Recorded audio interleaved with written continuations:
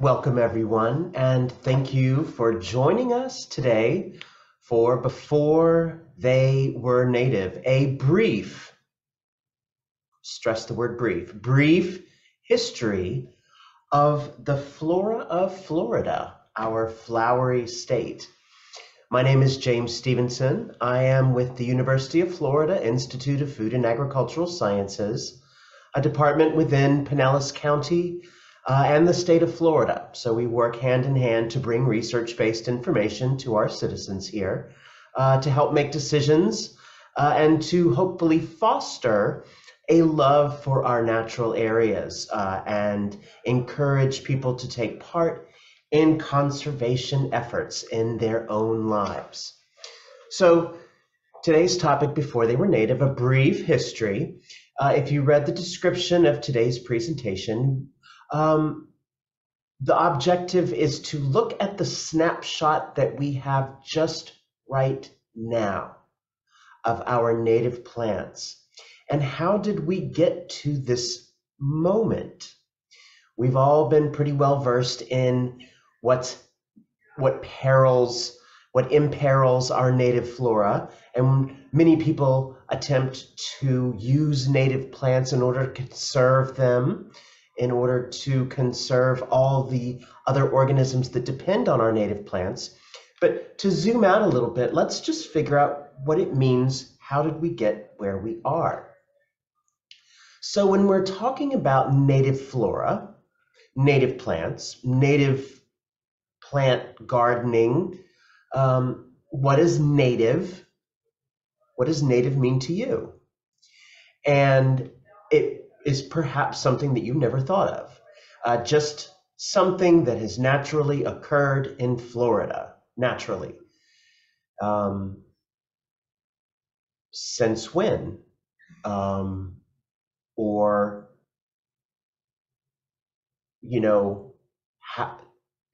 you see where I'm going? What is it that triggers the feeling of a native plant to you? The Florida Native Plant Society, an institution devoted to the study, preservation, cultivation, and education about native plants, they have their own definition that a committee of very well-versed individuals came together and memorialized. And the Florida Native Plant Society refers to a species that occurred within state boundaries prior to European contact, based on the best evidence that we have of what existed there. Prior to the Europeans arriving, with the understanding that after the Europeans arrived, a whole lot of changes happened that very much disrupted the species distribution and diversity and densities in different areas as a direct result of the arrival of the Europeans. So that's the Florida Native Plant Society, and that's, very well put, very succinct. The U.S. Department of Agriculture, who, of course, has a very different set of rules, agenda, if you want to use that word. The U.S. Department of Agriculture also has a reason to define native plants, but with their own set of rules and regulations and the things that the U.S. Department of Agriculture is responsible for, their definition of a native plant is much more relaxed, shall we say. And even in the definition, in the very first sentence of the USDA's definition of a native plant, they admit it's difficult to define. And, a state is an arbitrary circumscription, subjective, really. Talking about native plants as opposed to plants that have been introduced from another part of the world, which might put in your mind the other side of the world, but really Georgia is another part of the world if we're going to use state boundaries. And the USDA also makes the point that people have been moving plants around as long as there have been people. And we'll look at that a little bit more a little bit later. To make things even woollier, the USDA defines native as far as native to the lower 48 states, you'll see in this list. So certain jurisdictions include Alaska, Canada separate, the lower 48 for the rest, and nativity to the USDA, they will go out on a limb and confer native status on some species, probably native on other species, some species that are merely persistent after having been brought into cultivation, and so on. So much more loosey-goosey, as it were, but that's per the USDA's quote-unquote agenda. UF-IFAS, the organization the umbrella organization that we kind of operate under here at Brooker Creek Preserve, a preserve of native plant and animal species in Pinellas County. The UF-IFAS has recently published a paper about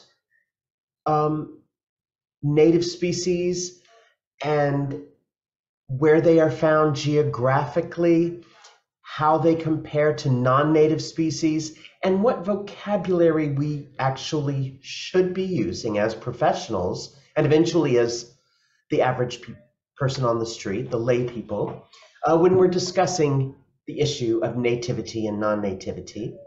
And what's interesting in this is they'll use the example of the coyote, and how are we going to define this species that has arrived in living memory and established itself?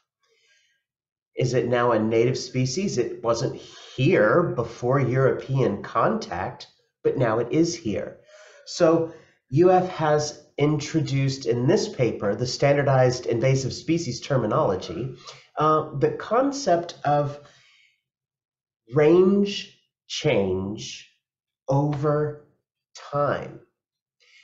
And today's presentation, we're talking about an awful lot of time, a lot more time than my little brain can even comprehend. And the amount of time since European arrival in the Southeast US is really just a blip.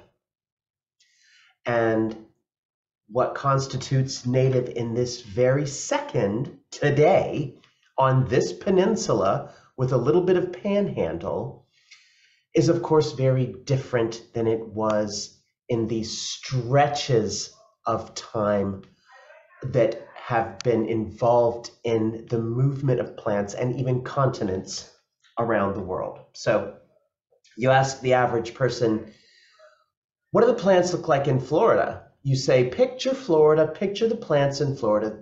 Undoubtedly, they're going to picture palm trees on a beach. And most likely, at least 2, perhaps 3 non-native palm species, the coconut palm or the Washingtonia palm, very iconic. They're all souvenir quality, imagery. They're kind of everywhere. You picture Florida, you picture these. But what we actually have as a native flora in Florida are plant communities, which are more often than not defined by the dominant plant species found in that community. For instance, the oak hammock is a dominant plant community, a dominant ecosystem in the native flora of Florida, named after, of course, the upper story, the canopy species being composed mainly of the larger oak species. Pine flatwoods, another ecosystem defined by the dominant species pine, longleaf or slash pine, in some cases sand pine, and all the associated plants that are also found in that habitat. A swamp, a hardwood swamp, is a flooded forest of hardwood trees. Species include tupelo and sweet bay and other denizens, red maples, things like this, things that are found in flooded forest, plants that have adapted to those ecosystems and defined them. And of course, the iconic cypress domes, which are literally dome-shaped, usually plants that have filled in where sinkholes have opened up, and those plants that are the best suited to outcompete anything else that might try and be growing there include the cypress. Several different varieties of a species of cypress, or two separate species of cypress, depending on how you want to slice it. Mangrove swamp are coastal habitats dominated by, guess what? These plants that are called mangroves that have the adaptations that are suited to thrive and be the dominant vegetation in our estuarine, brackish areas along the coast. That's just Pinellas County. Those habitats are just the ones that we have here in Pinellas County, and there are a couple of others that are found here and there in little pockets.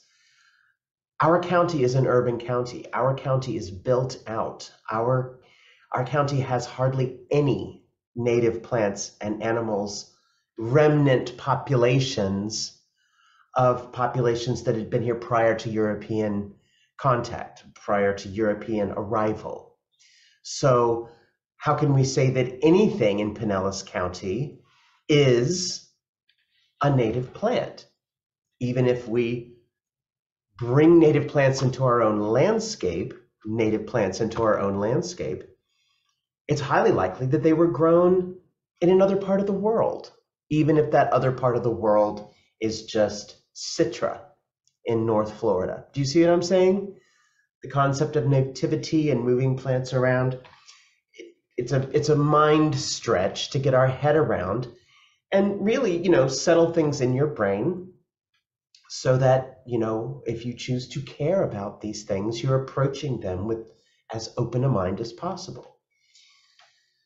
So let's look, now that we've seen some of the landscape types, some of the ecosystems, plant communities, what are the factors that lead to the establishment of plant communities writ large? What natural factors? In other words, what makes ecosystems? What natural forces make ecosystems? Well, the physical location on the planet plays an enormous role. So our physical location between the latitude of 30 north and the Tropic of Cancer positions peninsular Florida in space that can define what plant communities are even capable of establishing themselves. So our physical location, also the physical shape of our state. We are a long peninsula. There is the ability of plants over time to move north and south, but not very much side to side. If environmental forces were pressuring our state flora east or west, should anything like this happen, there's really not much give there. Whereas north and south, there's plenty of room until you reach the tip of Florida. And we'll talk about what happens then in a little bit. So physical location on Earth. The temperature regimes of a particular place on a particular continent, determined by winter temperatures, when of course our planet tilts a little bit further away from the sun and things get cold. It's about to happen, fingers crossed. There is a cold hardiness map, which was really not necessarily conceived of, but embraced by the horticultural community, the agricultural community. It is a record of the average low temperatures in North America, all over the world, but we're considering the US cold hardiness map. And zones are defined based on the average low temperature, the cold hardiness. Certain plants cannot exist or thrive or at least live long enough to reproduce outside of their cold tolerance. And so agricultural crops wouldn't be grown outside of their cold temperate if this is a crop that you mean to produce year after year. Add to that, becoming more and more important, and we're seeing evidence of this every single day. Scientists have been seeing evidence of this for decades, but now it's actually reaching, mainstream headlines. Heat hardiness is becoming more and more of an issue. And to be honest, this heat hardiness zone map is a relatively new construct. It's only about 20 years old, and it's already out of date. Average number of days above 86 degrees. This map that you're looking at right now was created about 10 years ago, and it's woefully out of date. This really needs to be updated. So heat is going to become even more of an issue. So agricultural plants, horticultural plants that cannot tolerate heat are going to have to be grown in higher latitudes.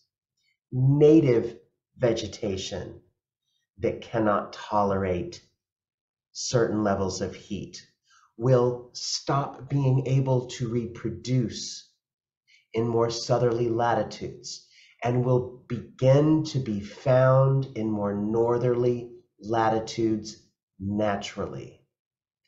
There will be a natural migration of plant communities, species by species, northward as these plants reach the limits of their heat tolerance.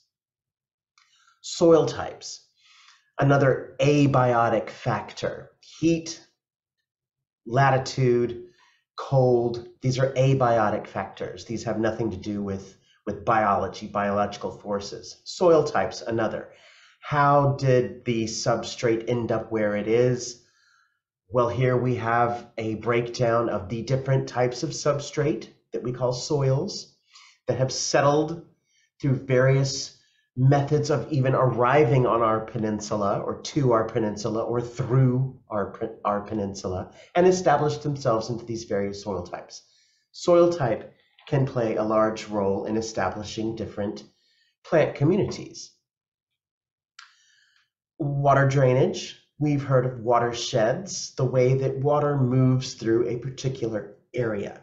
So again, those plants that are better adapted to living in flooded forests are going to be found in wetter areas.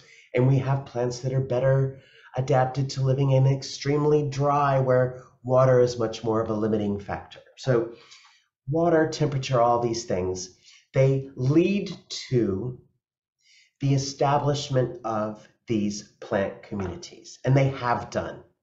And we have in human memory existed alongside of and within and despite these plant communities that have established themselves and all the species therein perfectly adapted to living with all of those abiotic forces. We talked about how then Plants are going to escape. How are they going to move? How are they going to migrate? How have they migrated? How have plants found themselves in these associations? A lot of that has to do with their mobility.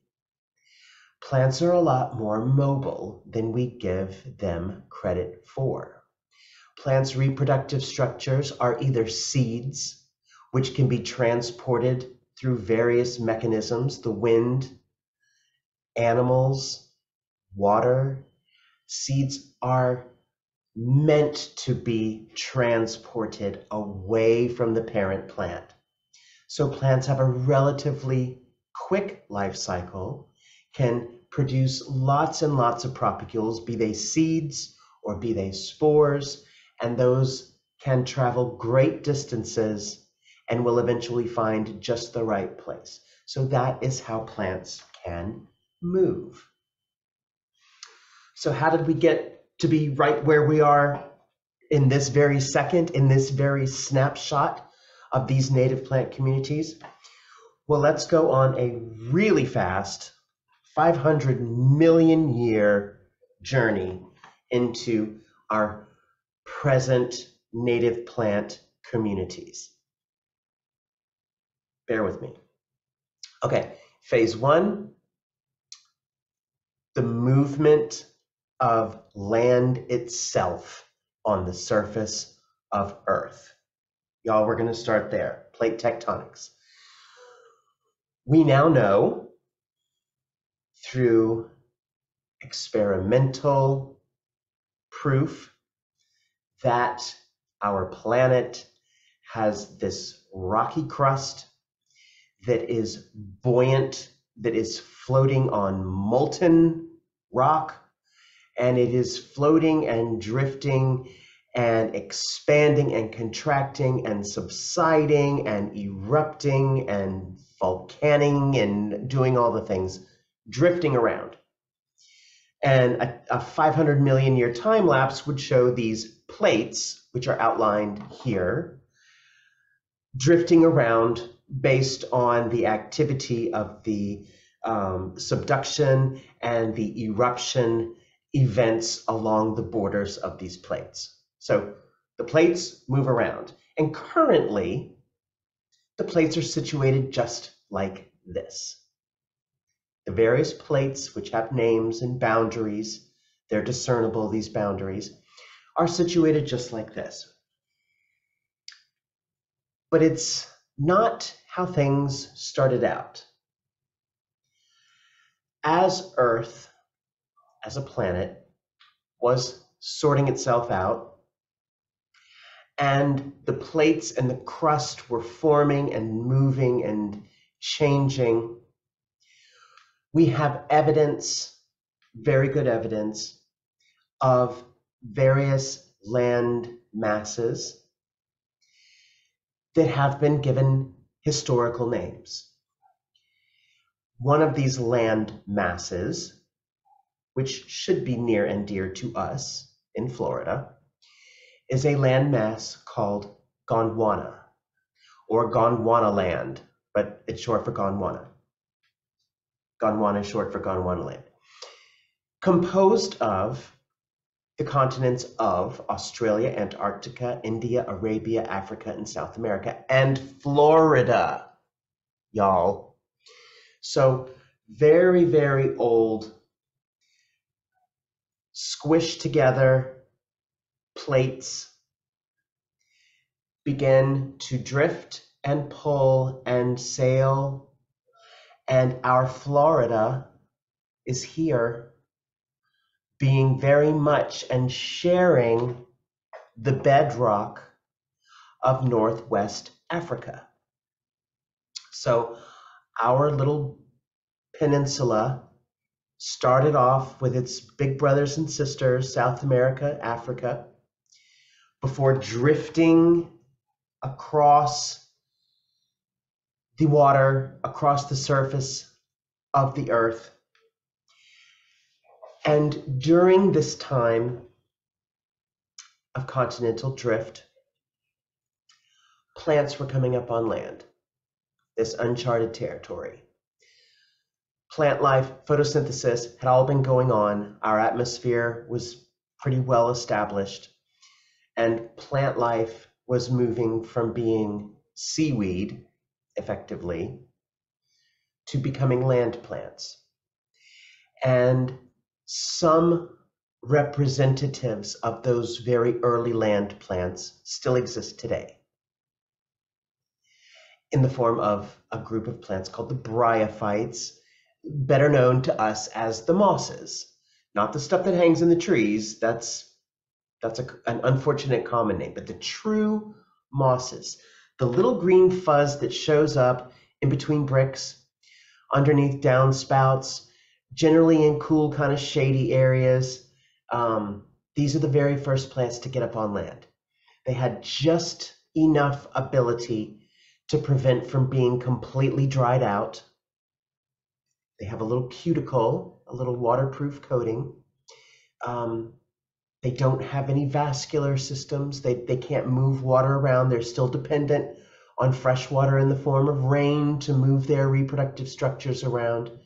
But all these ingredients were already in place when the earliest of the mosses were developing and encroaching and began to spread and diversify on land, becoming some of the first land plants that are still around today, modern species of moss.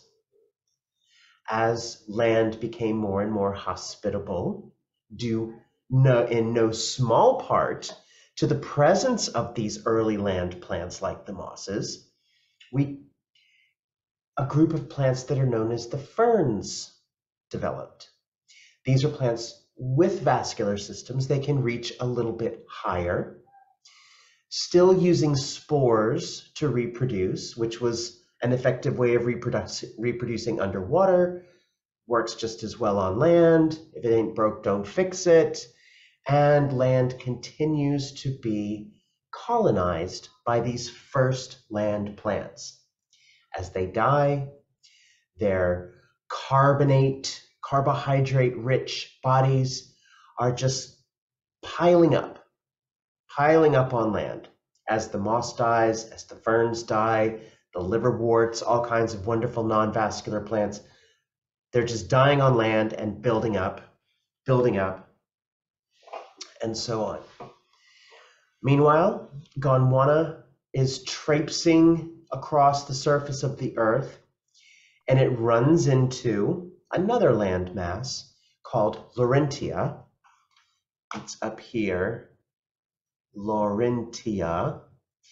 And when Gondwana bumps into Laurentia, raising the Blue Ridge Mountains, it delivers Florida to the southeast, what will become US. And this landmass is now called Pangaea.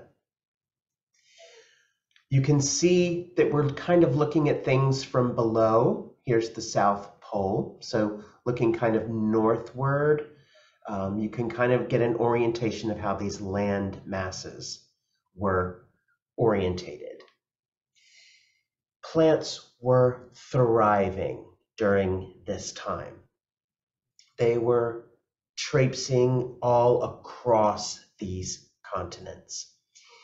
Plants were getting so big that they were forming individuals that we would call trees, 50 meters tall, lignified tissues, woody, substantial, had all the room they needed, had all the sunlight, hardly any competition for anything, throwing spores, eventually throwing seeds to reproduce and cover this land mass. But their bodies on death were still piling up. There were still no microorganisms that could decay all of this plant material very quickly or very efficiently. And we are entering into this period called the Carboniferous, because all of that undecayed plant material, all those trees and ferns and everything else, were just piling up and piling up and piling up and not decaying, and eventually becoming buried, and with pressure and time becoming coal, becoming petroleum, becoming all this photosynthate that's trapped underground that we're now taking out and releasing that sun energy in the form of combustible fuels. So on land, the large plants continue to grow and thrive and die, and this is going on for millions of years. And the types of plants that you're finding include lepidodendron, one of the larger of these carboniferous tree-like structures, and sigillaria. These belong to a group of plants that still exist today, although very, very diminished in stature. Today, we have the little lycopods such as Lycopodiella, the club mosses. These are quote unquote primitive. They're modern species of a lineage that used to include the dominant trees on land. And today we find them as very diminutive, small, little creepy things, no real leaves, just creeping photosynthetic stems, and every once in a while sticking up cones to release spores to reproduce themselves. This is a picture of some Lycopodiella taken here at Booker Creek. All that's left of this great lineage. Another of the tree-like plants, a group called the sphenopsids, like calamites, another one of the major contributors to our petroleum products today. Huge trees, today represented by all that's left, the little scouring rushes. You might be familiar with scouring rush. You might be familiar with equisetum. It's a type of fern, and it has the special quality of having glass silica in its cell walls. It can take silica out of the environment and incorporate it into its cell walls, which humans discovered made excellent Brillo pads, which is how it gets its name, the scouring rush. Hollow stems like a rush, but it's actually a fern. Picture on the right with a human-ish hand for scale is the little cone that it produces its spores in. So kind of the pointy end of a grand history of life, plant life on Earth, has come to a point with all that's left of this group, the little scouring rushes, the equisetums. As plants were becoming more and more sophisticated, shall we say, and developing more efficient reproductive mechanisms, we discover a group that are the conifers. And this is the first group of plants that have figured out how to create a seed. Well, it's not the first group, but it's a group that was extremely successful in creating seeds and is still around today, the conifers. And we're all familiar with conifers in Pinellas County, represented by 3 species of pines. Not a huge diversity, easy to learn. If you'd like to learn the pines of Pinellas and how to tell them apart, you can check out a whole 40 minutes on the pines of Pinellas, hosted by Lara, our natural resources educator here, our agent of natural resource education here in Pinellas County. The ferns, meanwhile, continued to develop, diversify, dominate. They had a good thing going. They have a rapid life cycle, efficient life cycle, still dependent on rainwater to take care of their reproductive process, but there was plenty of that. And of course, there's plenty of modern species of ferns. That's a lifestyle, a body plan, a reproductive method. What makes a fern is all those things still around today, still diversifying, and we have plenty of modern species of ferns. More about ferns, another YouTube video. This one lasts a little bit longer, and we go through a list of the native ferns of Pinellas. Again, check us out on YouTube. Now, meanwhile, we've had Gondwana bump into Laurasia. We've got the Blue Ridge squishing up. The Earth is heating and cooling, heating, cooling, heating, cooling. We're having cooling events where ice, fresh water is being locked up in the ice caps in both the North and South Pole, drawing all the seawater away from the coast and making coastlines incredibly huge. And then warm periods when all that ice melts, flooding the coastlines. So during this era called the Pennsylvanian, our little bit of Florida, our former piece of Africa, which is now firmly stuck to this North American continent, is completely underwater. So we don't have to worry about any of the native plants of Florida during this time because Florida's underwater. I mean, maybe some eelgrass, right? If it's shallow enough for eelgrass.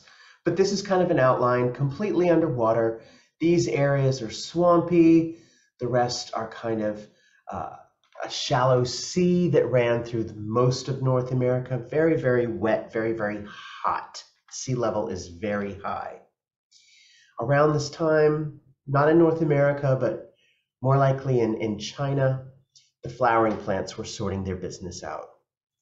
And there's some very new, very recent publications on some of the very first of the flowering plants. Fascinating stuff. And look, we can talk all about that in a presentation called A Natural History of the Flower. But for now, we've got good evidence that the first flowering plants were aquatic in these freshwater swamp areas where it's really hot. The reason that we have this is because of some of the morphological evidence and the fact that there's fish fossils found with them. Really cool stuff.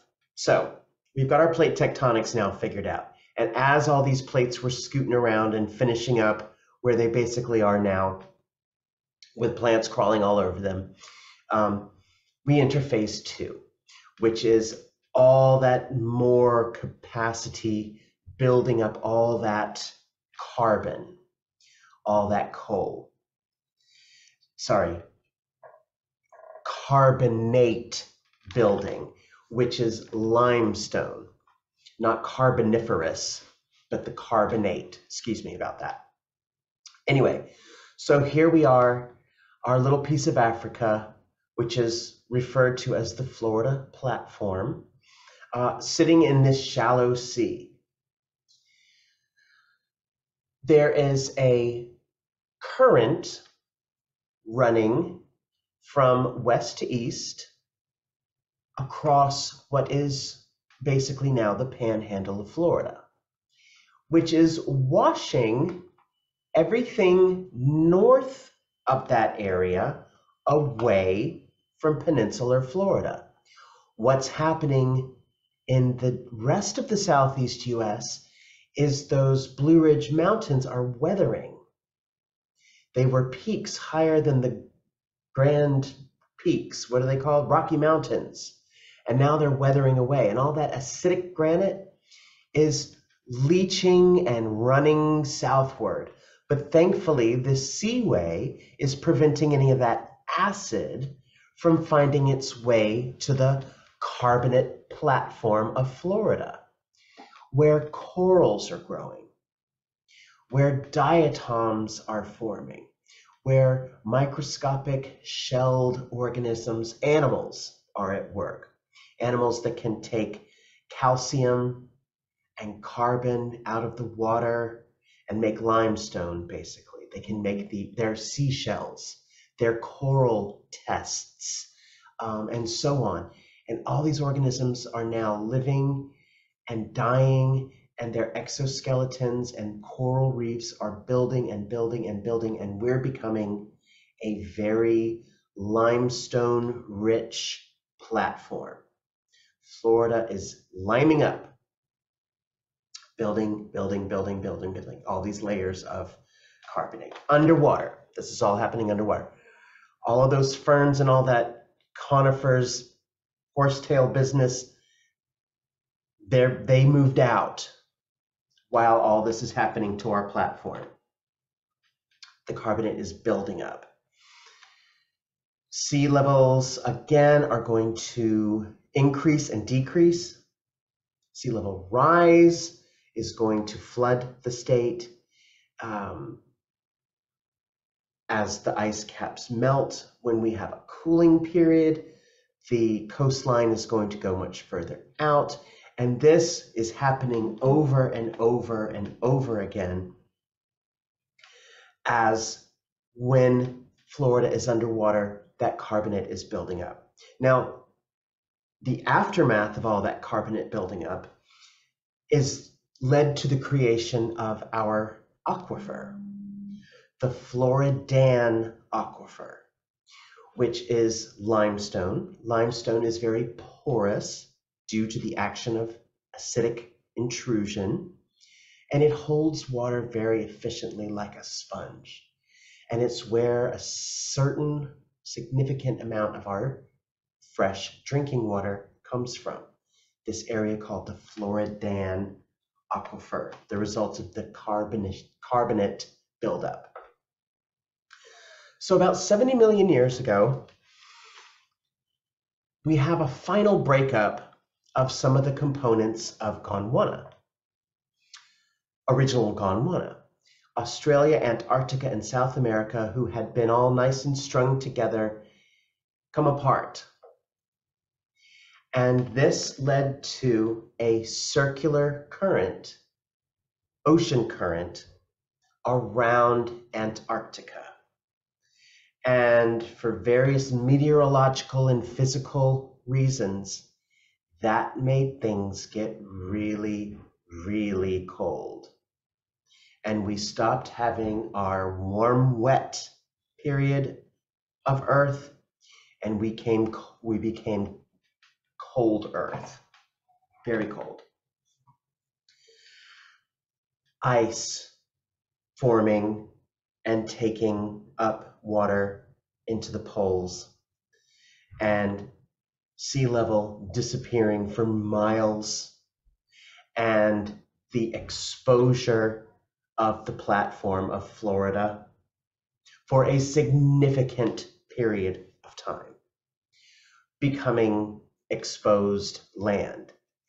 That channel of acid washing away water, that shuts down, and all the acid begins to come down from the north, and it's going to begin its effect on our limestone.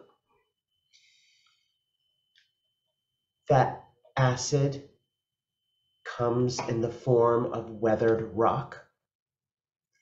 Weathered rock can be called sand. This is when Florida became the sandy spit that we are, the major sand building event, or the siliclastic event. Sand arriving from up north as the Blue Ridge Mountains weathered away. Sea level rising, falling, rising, falling. Sand, sea level. The highest points in Florida were formed during this period. The ridge, the Lake Wales Ridge. As sea level rose and the action of waves and the surf came in from east and west, this ridge of raised sandbar established right down the center of the state and remains the highest points in Florida. When sea level became even higher, that ridge became a string of islands. So periodically, islands were all that was left of peninsular Florida running right down the center. And other times, sea level would be miles and miles out.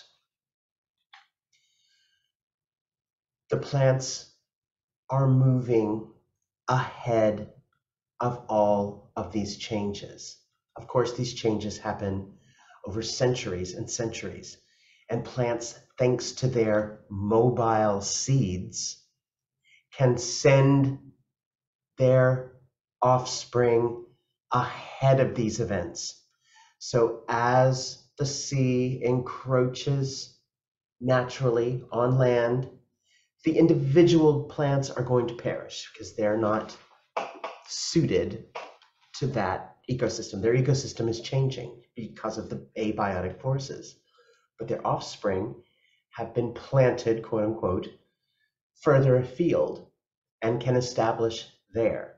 And this goes on for centuries and centuries. So plant communities are able to adapt to all these changes. Meanwhile, what else is going to be coming down as the sand infiltrates into Florida? As the sand comes, so do the animals. And as mentioned, so do the plants. As it gets colder, as the glaciers and ice caps move further south, the plant communities are going to run in front of those. Just like plant communities are going to retreat from encroaching sea level rise. So plant communities, entire communities, are drifting back and forth, north and south, east and west, due to these abiotic stresses, forces, completely natural. The plants are able to stay ahead of it. We are currently in an interglacial period. Things have been pretty stable in human memory that we can write down. And in human memory, the plant community writ large of the southeastern United States is referred to as the Eastern Coastal Plain Flora. Now, of course, within this large swathe, we have all those little communities that we discussed just the Pinellas County versions, but overall, the flora is referred to as the Eastern Coastal Plain Flora. And this is the historic distribution of that flora. We have a good idea of plant distribution, species distribution for 60,000 years, thanks to the persistence of that Lake Wales ridge that runs down the spine of Florida. We have 60,000 years worth of evidence of plant speciation in Central Florida, thanks to the persistence of the Lake Wales ridge, and within the Lake Wales ridge, the persistence of a particular lake, an ancient lake, Lake Tulane. And Lake Tulane collected a historical debris, and going down to the bottom of the lake and taking a sample, what's called a core sample, basically putting a huge toilet paper roll down miles and lifting it back up, and then figuring out how long ago this particular section of the core was, and analyzing what is in that section of the core, we've been able to discover what was growing around that lake for the past 60,000 years. A huge density of the genus Pinus, the pines. The pines, of course, in Florida have wind pollination. We all know in the spring that pines release their pollen into the wind. There's no insect carrying their pollen. It just sends out clouds of pollen, hoping that that pollen will find a female cone, and the pollen will fertilize the egg and a seed will form. But those clouds of pollen were also able to settle on the surface of the lake, eventually sinking to the bottom, giving us an idea of the species that were found around that time. Slash pine, longleaf pine, and sand pine. All three species in profusion right around that place around that time. The heat and the drought associated with the dry conditions associated with the sandy soil and the extreme heat, the fires that would have started thanks to the lightning, these factors then contributed to the overall composition of the plant communities at the time. And a group of plants arrived and then speciated or arrived fully capable to thrive in these conditions, the oaks. And we might have a mental image of what an oak leaf looks like if we're from the Northeast US. And moving here into peninsular Florida, we don't see the same typical oak leaves that we're used to. We have different species that are more readily adapted to life in our sandy peninsula. Oaks, like pines, although not even remotely related, also depend on the wind for pollination. Again, in the spring, the oak trees need to get their pollen from one flower to another flower, and they do not use an insect to make that happen. They just throw all their pollen out into the wind.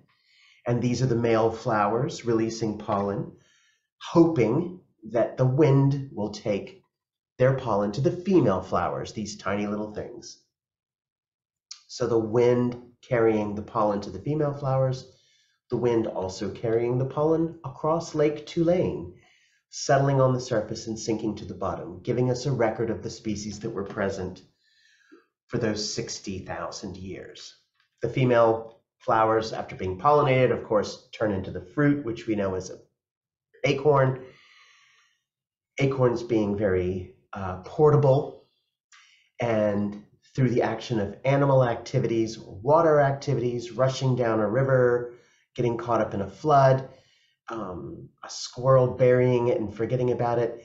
This is how the plants are getting around and being planted. And we find evidence of species in the depths of Lake Tulane, the pollen of the live oak in particular. Now there's 26 species of oaks, perfectly suited for a dry climate, associated often with grasslands. Grasses are another group of flowering plants that use the wind to disperse their pollen. And the grass communities, the grassland, the savanna species, also very well preserved in the deposits in Lake Tulane. Oaks, because of the fact that they are wind pollinated, because they throw their pollen out into the air, there's no insect moving pollen from one identical flower to another identical flower, there is the chance of hybridization amongst oaks, which is an excellent survival and adaptation coincidence. Being able to hybridize, hybrids often confer an edge, a survival edge on their offspring. So oaks are still kind of sorting themselves out. Another plant with wind pollination syndrome, the ragweed, which we all know can irritate us when it releases its pollen into the air. Again, there's no insect moving these the pollen of this plant around. It's just throwing it out into the air and hoping for the best, also landing in the deposits and giving us an idea of the speciation of plants around at the time. So here come the people. Now, peninsular Florida has been above water. Plant communities have established. Climate has become stable. Humans appear on the scene and discover plant communities that can be exploited. And we enter into the people time, the Holocene. And there is an editorial about how much we should consider, to what extent we should consider, Native American migration and plant distribution as a direct response to that. What part do humans play in the establishment of native flora? Can that be determined? It's quite an interesting read. All these will be in the bibliography at the end. So all this time, during all these geologic events, during the period that Florida was out of the water, sometimes that period was very brief. Sometimes all Florida was a chain of islands, the Lake Wales Ridge. During those times, when there was nothing else around, on these islands or on these little isolated plant communities, species arose from ancestors who bestowed certain survival characteristics on their offspring. Those offspring, through generations and generations and generations, eventually change into what could be considered an entirely new species, distinct from and not sexually compatible with the parent species anymore. Living in isolation for so long, speciating, becoming so specialized for its own area that it becomes a new species. And there are 245 species of plant in Florida that are found nowhere else, endemics, as a result of some form of isolation event that led to the development of 245 different species of plants, grasses, ferns, flowering plants, all these things, 245 different ones. And we'll finish up today looking at what we can truly call native Florida plants. Florida, as it is a little chunk of Africa that came across and squished into Laurentia all those many millions of years ago. Fay's milkweed is one of these from very dry, sandy, scrubby areas. The Florida milkweed. This is a Florida endemic. You won't find this anywhere else. This is a very small, gossamer winged butterfly. So you get an idea of the scale of this little milkweed. Its flowers are pure white, and its leaves are very long and narrow, blending in very easily with the grasses that it's often associated with. Is this a host for the monarch butterfly? Not willingly. This is not a plant that produces a copious amount of leaves. It can't really, quote unquote, afford to lose much of its leaf growth. But if a monarch were to land on this flower and were to accidentally be laden with a bag of pollen to take to another flower, the species certainly wouldn't mind. But it is not the milkweed that is associated with the monarch butterfly. Just a native milkweed. minding its own business in the scrubby areas of the state. All of these species, as a matter of fact, can be found here at Brooker Creek, all of these endemics. This is a photograph of Florida green eyes taken here at Brooker Creek, Berlandiera. Of course, it's a little diminutive sunflower, one of a few Florida wildflowers that continues flowering for most of the year. Well, at least from spring until autumn. This is a plant that you can very often find in flower. And being a member of the sunflower family, you'll look closely that it's not just one flower.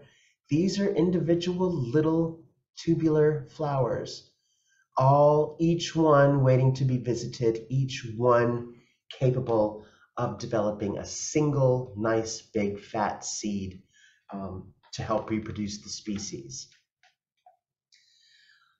A relative of spiderwort or spider flower is the endemic Florida scrub roseling. This little three-petaled flower melts in a single day. The flowers are most receptive to pollinators early in the morning. Those pollinators that like to get up before it gets too hot, visit flowers before the nectar evaporates. Once that pollination event has happened, the petals literally melt away. And again, this plant then resembles all the grasses that it is associated with. Those adaptations to life in sandy, dry soil, not a lot of leaf surface to evaporate lots of water. The pineland purple, also in the group that's often called the paintbrush, or what's another one, the sweet something or other. They used to roll them up in cigars. Vanilla leaf, it's in that whole complex. Carphophorus odoratissimus, the odor coming from the crushed leaves smelling of vanilla. This variety subtropicanus is only found in Florida. And this is the one that we have here at Brooker Creek. Doesn't have the odoriferous leaves as much as the regular species does. Sand butterfly pea, a climbing vine obviously in the pea family.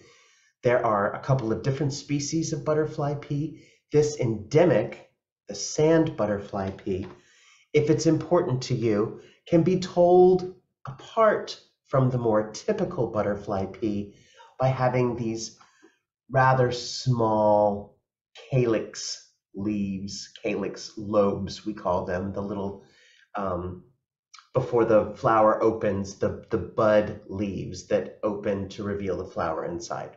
If it's important to you, that's how you can tell them apart. It's an endemic, only found in Florida, obviously from a common ancestor with its cousin, the regular butterfly pea. A couple of species of what are called rosemary, not the culinary rosemary, but in the mint group of flowering plants that have the essential oils, very aromatic, very similar flower to rosemary, very similar leaf size, the adaptations to living in dry climates. Rosemary, the culinary from the Mediterranean, where it's very dry, our native Conradina, also in a very dry climate with those needle-like leaves that don't lose much moisture. Lots of oily leaves. Oil doesn't evaporate as readily as just a juicy leaf might evaporate. The Florida tick seed, it's on our Florida Wildflower Foundation license plate. Get the license plate, support Florida wildflowers. This is an endemic another little endemic daisy, a tick seed named after the shape of its little seeds. We have a native anise tree.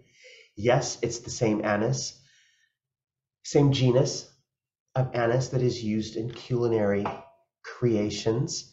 This is not the commercially produced or harvested species.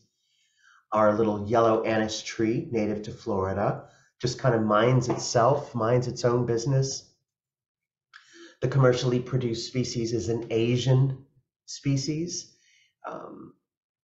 Not to say that our native species could not be brought into cultivation and used as a crop. It just hasn't been. This one is just existing here and there with its little yellow kind of semi-transparent flowers. And of the oaks, the majestic oaks, spare a thought for the counterparts that came to Florida, figured out how to survive the heat and the fire and the sand by being pretty small, pretty, I hate to say insignificant, because they're very significant in the ecosystems that they thrive in and support and contribute to. But from an outsider, staring at a vast expanse of scrubland, an outsider would see that as wasteland, much more suitable for putting houses on, much more suitable for putting orange groves on.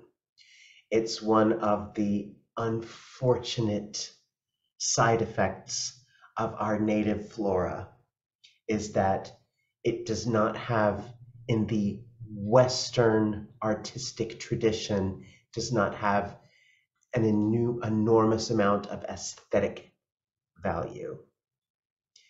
So the downfall of our native Florida flora can lie in the very adaptations that allow the plants to grow here.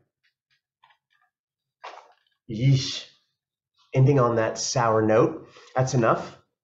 That's enough for today. 500 million years in just over an hour. Congratulations to you all for staying with us. I hope I'm not just talking to my empty computer screen. If you do, at this point, have any questions, comments, complaints, suggestions, please use the Q&A. Drop your questions in there. Check our recorded webinars on our YouTube channel. All sorts of topics, all across the board. Drop some questions in the Q&A. We have a poll that we would like you to take. So in just a few seconds, drop some questions, answer some poll questions.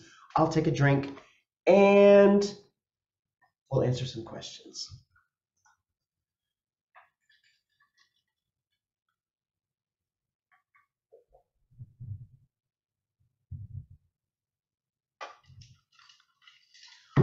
If you could quickly on your phone or on your screen, just answer the webinar, post-webinar poll questions. When is the next in-person seminar? I personally will be at the East Lake Library this Saturday, the 10th of September at 11 o'clock.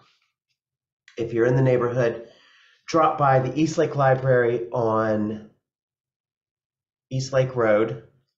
We're doing the magic of mushrooms. After that, we'll be back here at Bricker Creek Preserve in October, on October 15th.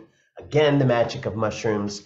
And at this class on October 15th, you'll have the ability to purchase a mushroom growing kit, just perfect for Halloween. Thank you very much for your comments. Thank you very much. I appreciate that. Okay, Rick has a great question. How is the increase in atmospheric carbon dioxide affecting plant growth and speciation? Rick, I don't have firsthand knowledge of this, but I do know that the increase in carbon dioxide in the atmosphere is having a marked increase on certain species growth rate. Certain invasive species are showing to be increasing at faster rates due to a higher level of carbon dioxide. Not to say that native species can't also benefit, but native plant growth rate isn't as often as closely monitored as invasive species growth rates. Does that make sense? So the plants that the very rare and the very invasive are generally the groups of plants that we have our eyes on the most. What is the reproductive rate of both of those? One we want to be more, one we want to be less. And there are lines being drawn between higher atmospheric CO2 and the advance of invasive species. Great question, thank you. All right, well, I really appreciate your comments, questions, and we do hope to see you here at Brooker Creek just for a visit or to join us for Mushroom Magic in October on the 15th. But until we see you again, thanks again for joining us, and do enjoy the rest of your day.